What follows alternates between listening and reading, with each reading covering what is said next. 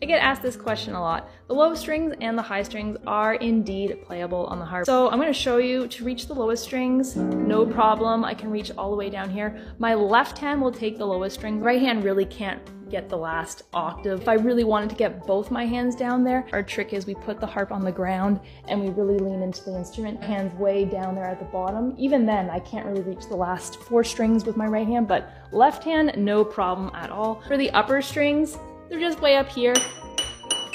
Both hands can tackle those notes quite easily.